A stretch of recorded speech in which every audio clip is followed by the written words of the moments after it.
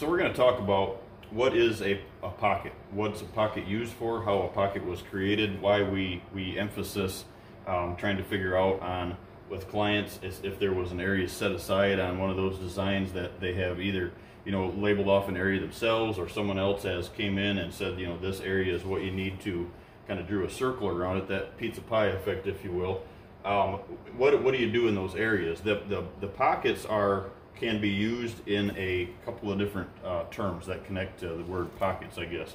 One is in a timber setting where you're opening up pockets throughout your property, and you're letting that that sunlight hit them areas and regenerate only in those areas, so you get some diversity pockets, if you will, all around your property. Well, we're going to talk about the connection that I have with those pockets and how I make my designs in those pockets and what those pockets are.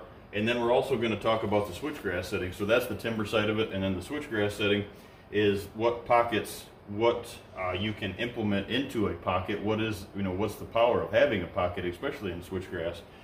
So what I've done here, guys, I've laid out the similar of a design that we had just some time ago here, and you always hear, obviously you're trying to get behind the does. You want to hunt behind the does. Well, that's a very powerful outlook on a design. There's some situations that arise though that we start dealing with. Old set-aside farms, fields. Well, those fields, and a lot of times, and this will maybe connect with a bunch of you watching here, is a lot of times those fields are the most easiest or the lower level of your farm. So let's say you buy a farm that was old cattle pasture. Well, a lot of that is adjacent to the road. It's not in the center of the property. So what do you do with those areas? And that's what we're going to talk about as far as putting those into switchgrass, putting those into production, as I say. Some of that is taking ag out, but it's ag out and putting into more of a switchgrass, a more habitat, steady habitat. That happens a lot. You think about it as you drive down a county road next time, and you're looking at, as I do, I always look at properties. Hey, that's a really nice whitetail property, or driving past it, you look at these abandoned fields and they're adjacent to the road. So there has to be something you can do to it. So you're not always going to find these perfect properties that have that center core that you can do everything on. That's the goal. That's what we try to make, because it adds to the core of your property. But this situation here is a perfect example where this is actually it was an old homestead at one time, and we put a food plot in because this drops off about 60-80 feet to the bottom tier of the farm. And so main road here, main road on the outside. In order to utilize this piece, now there's no, we're taking so much of the value away from potential buck bedding interior that we had to do something here with this. So what this left us with, and this ties into the pockets, what this left us with was a switchgrass area. Now, just to kind of explain this design to you, so we're going to have two things. We're going to talk about the timber pockets, and then we're going to talk about switchgrass. Let's start with switchgrass. So I've laid this out to kind of help speed this process up a little bit. So we've got road and access on the south and on the west side here, and this was all, this whole corner, this whole piece here was the whole southwest corner, let's say, was left and abandoned years ago with an old homestead in here, and there's actually an old tractor shed here. So but right here on the edge is a timber line that before it goes over a 60-80 foot drop to the bottom, and so it's very secluded here. There's a lot of room to put some into production as plots and some bedding, but it's not your typical bedding internal. So this is one of those situations that really arises, this hub style bedding and these pockets of this video. This video isn't mainly about the bedding area, but it's about what do you do with the pockets. So here, what we went through is we always have those three points in a entrances into a food plot on these hubs. So I was able to go in and we connected these, connected this hub out like this, if you will. And now by doing that, this leg of this came down and comes all the way through the switchgrass pocket right to our point of impact. So this one here actually wraps around and comes right back out and hits here. So now what we've created is we have created kind of that maze, of that pocket effect in here. So this is all doe. This is all doe bedding on all of these pockets. And now we've got a, what do we do with those pockets? You know, the whole reason to this video. Well, in these pockets, guys, and we're going to blow this up here a little bit. We left a spot up here in the corner, but in these pockets is what you want to, you know, to create these pockets in the switchgrass is you come down off from the corridors inside of these hubs or any bedding, and you poke holes out into these that are really secluded. You know, that you're 5 and 8 foot wide. So you're still getting some daylight. You get out here to them, and then that's where these pockets start to form. You know, that you come out here on these trails, and this is how you, you know, you get this more of a grid and usable pockets for internal of these bedding areas. So we're just going to block this area off right here, guys, and we're going to zoom in here so we can really, you know, blow one of these up so you can see. So as this, if this is this line, you know, taking this out now, let's focus up here on the drawing. You know, if this is your corridor and you're pulling your pocket off from up in here, you know, 5 to 8 feet wide, you're mowing a spot in here, or you're you know, the grid is already laid out that you dissed it in, and then you planted the switchgrass around it. Whichever way that you accomplish that, there's pros and cons about both of those. But if you put these these tight corridors, 5 to 8 feet wide, 5 foot wide usually, and then you get to these hubs, you can cut these hubs out of the switchgrass, and now you have a wall of switchgrass, real thick density of switch all the way around these areas, and it creates this pocket. Well, inside of these pockets, this is where we place a spruce or 2 or 3.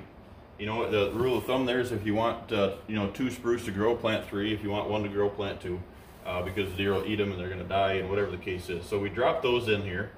Then what we do is we come back and we're you know, trying to get any regeneration in here. I've got folks that have you know, taken yard cleanings from the city, or their yard themselves out here in the country, collected all their leaves, taken that leaf debris out there, so it's got, you know, the little it's got the helicopters off the maples, it's got everything, it's got pine cones, all that stuff in there. Well, they have, you know, just spread that stuff in here. Hog manure, like we talked about, you know, is creating that ragweed or hogweed in here. Anything to you know, diversify from your switch to these and give that some food value. Eventually, down the road, if you want to buy, when you're starting these, you can buy brown, you know, your brown dogwood. If this is, depending on the area, maybe you could, you know, throw some red osier dogwood in there, something to give it food value. Because if it's in this grid here, and it does not have food value, it's not going to be a strong, or if at all, a bedding area, because they have to be able to reach those bedding, you know, the food requirement internal of their bedding area. Now what we're going to talk about is the timber aspect of it, is how this ties to what this looks like in a timber setting. So same situation on your bedding layout. If you can put a hub in, make it make sense. If you have an area that's, you know, already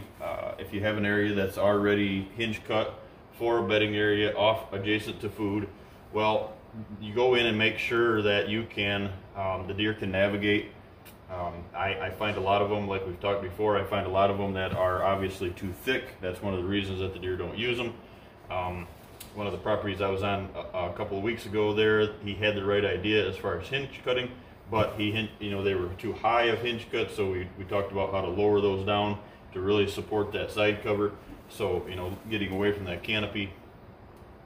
So cutting these in the same in a timber setting, using all of your corridors leading out to your transition areas at points of impact. Same theory, But this leaves us with these pockets. How do we do this? Well, to me, I treat it the same way as timber. It's just you're dealing with different structure. So in there, what I do, guys, is we put these, these same situation. We put these trails, these corridors out to these little smaller trails off your corridors out to these pockets. Same theory, out in the timber. But with timber, you're going to have debris, tall debris that you need to, you're not cutting these in the switchgrass that's surrounded by switchgrass, these are surrounded by timber. So obviously you're going to put these hinge cuts.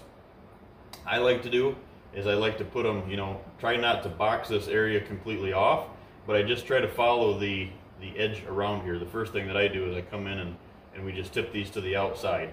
Then what we do is once you get the outside rim created, and this might be, these are really small and kind of secluded inside of these areas. So it might be only 3 or 4 trees when we're talking, doe bedding areas. So this is these might be 3, 4 trees, 5 trees on the outside, and then you maybe take one, put it in the center, so you've got some structure. Help the side cover. Then now we're going to implement those pines in like we did before. So now you've got the wind blocks, you've got side cover, you've got conifer, and then in this situation that's where by opening these areas and in a bedding a doe bedding situation, these are going to be pretty small. These are going to be in conjunction with other hinge cutting that is done along the way along these corridors. So you're going to have a lot of debris down on the ground in this. You're just trying to make these pockets stand out, make it a real defined, obviously a pocket that you've created there for them. So that's how it looks inside of the doe bedding, and that's the reason that you do that in conjunction, like I said, with the rest of your hinge cutting. Now on the buck bedding aspect, when these are outside, let's say this is not the corridor which we talked about here. This is actually a transition that is internal of the farm where we're trying to make those secluded buck bedding areas. That comes down the outside. Let's say this is your fence row, and then this transition area is working its way down the property. Well, obviously this is that transition that is up to 20 feet wide, and we're going to label 20 on this. And then these are where these, I might have a buck icon out here. Well, maybe I've got another one. Maybe I've got another one here. Well, these areas are to do just that. Instead of just putting a circle around them that you'll see on other designs, what I do is I put the buck bedding there, so we know that's the object of having the buck bed there. And then what we do is you'll see I've got the red lines that go to some of them to really help you promote that. That's that 5 foot, that's that 5 foot wide trail out to these areas, these buck bedding areas, these secluded buck bedding areas. And then this is around it is where you'll see what happens with these pockets. And by doing that, as you go in here and you're tipping all the trees to the outside like we just talked, that is how you get you're getting the pocket effect. But I like to place those where I know that they're going to be as powerful as we can possibly make them. And that's the rhyme and the reason behind pockets in timber and also in switchgrass, guys. So that's what they look like from above. That's what they look like internal. And I hope that helps clarify some, because I have that question often about pockets, about what we should do with them, what you shouldn't do with them, how strong a pocket really is. And to me, that's why you create a pocket. So hopefully that, I've had some questions of some clients of my own when we drop these buck icons along the way is, how big is that pocket? This can be 20, 30, 40 feet, depending on the maturity of your timber in the timber pockets. It all depends. You have to just fit it to what you have. Now, if you've got a real narrow property, these are going to be smaller. If this is a larger property and this is spread out more, then you can open these up 20, 30, 40 feet. The more you open them up, obviously, the more attractive they are because of regeneration. I just really encourage my clients not to get those too close to food sources, and not to get those these areas that you're trying to make secluded and get these pockets, this diversity. Don't get them too large that you're going to invite does to the design here, or to the area, and then the does are going to take them over. These pocket areas internal of a farm property, whether they are in a switchgrass area and or they are in a timber situation. You are focusing these, making these pockets for buck bedding areas, potential buck bedding areas most of the time. That's what the pockets mean to me. That's what I try to relate to my clients, and that's how we create a line of travel and a flow to connect your property all together through the aid of pockets.